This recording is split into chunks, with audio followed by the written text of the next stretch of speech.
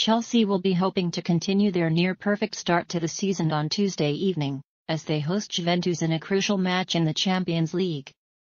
The Blues are top of the Premier League table and require just a point to secure progression through to the knockout stages of the Champions League, as they bid to defend their European crown. The game against the Serie A side will go a long way towards determining who will top Group H and, in theory, set up a favourable last 16 type. Despite their defeat to Juventus in Turin earlier this season, Chelsea supporters will be quietly confident of securing a result against the Italian giants, who will be without a number of key players for the match.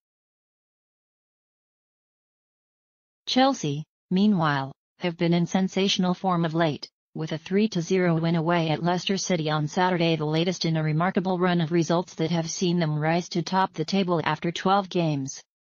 Now, there could be more good news for Blues fans, with one of the club's most important players set to sign a new long-term deal with the club.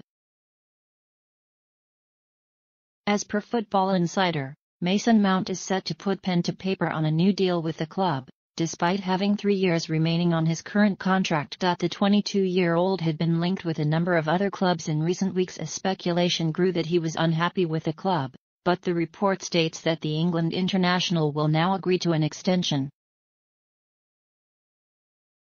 Mount was integral to the Blues' Champions League triumph last term, and has established himself as a fan favourite amongst the Stamford Bridge faithful. The player, who is one of a number of academy graduates who are now first-team regulars at the club, is valued by his current employers at approximately £70 million. The former Derby County loanee has now played 121 matches for the club, scoring 20 goals and registering a further 17 assists. He has established himself as an integral part of Thomas Tuchel's squad, and recently netted his first senior hat-trick in Chelsea's 7-0 thrashing of Norwich City last month. Chelsea are still facing the prospect of losing a number of first-team stars next summer, as Andreas Christensen, Thiago Silva, Antonio Rudiger, and club captain Cesar Azpilicueta are all set to be out of contract at the end of the season.